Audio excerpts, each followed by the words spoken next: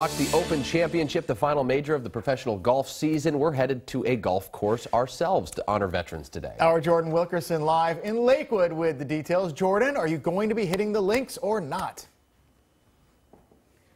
I will be, but please wish me luck because I am not a golfer. I think the most golf I do is putt-putt, and even that has been years. So wish me luck. But I'm actually at the American Lake Veterans Golf Course in their training facility. This is really cool, and I'm here with Giovanni Mazzucca. He is the operations manager. And tell me about your training facility here. Well, I'll tell you, Jordan, what we are known as really is a rehabilitative learning center. We have a golf course. Golf is secondary to what we do. Our mission here at American Lake Veterans Golf Course, which is run by all volunteers and by donation. Wow. Yeah.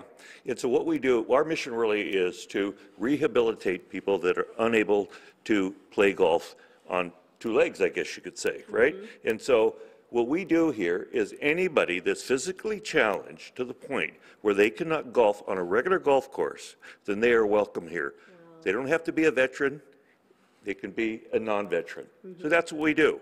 And what I'd like to do now is I want to introduce Lynn Wicks, PGA professional, and Lynn is our adaptive equipment training specialist. Perfect. Okay, Lynn, what are we seeing here? Well, this is a paragolfer, and first of all, I have to correct something. I'm not a PGA member anymore. I used to be. But, but anyway, this is a paragolfer, and it's designed for people that cannot use their legs at all. Wow.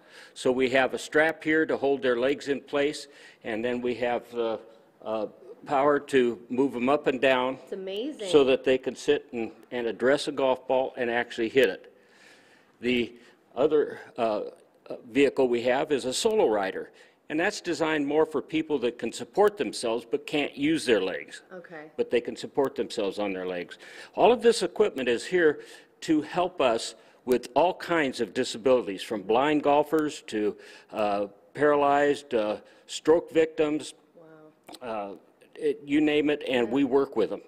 And it's a very difficult process because we have to determine what they're capable of doing before we can actually get them to do it. So that's why they come to the training facility here at American Lake Veterans Golf Course, which is run by volunteers. So thank you guys so much for your time this morning. I can't wait to learn more. It's beautiful here in Lakewood as well. Reporting live, Jordan Wilkerson, King 5 Mornings. A great mission they've got there, and we are looking forward to seeing you take some hacks. Go get him, Jordan.